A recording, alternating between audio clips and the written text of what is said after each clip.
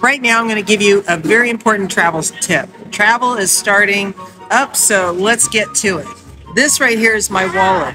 Anybody with an RFID reader can actually read the credit cards on my credit cards, and if I happen to have my passport, all that information is a digital file within these chips. This right here is a wallet I found yesterday, which I'll put a link at Postcard Travelers on my favorite things, and it is a blocker. So as this suggests, that right there is the chip that we're talking about.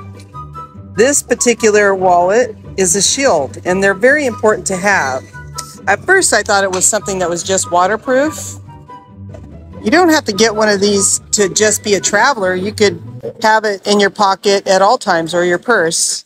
You just put your wallet in there, and the inside will shield it so people cannot read that chip.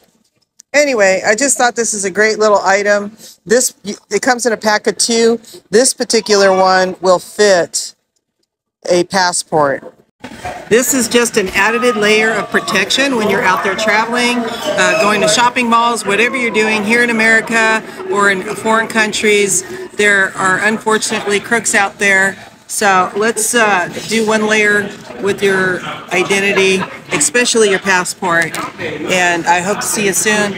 Look under my favorite things at PostcardTravelers.com. That's right. Happy trails.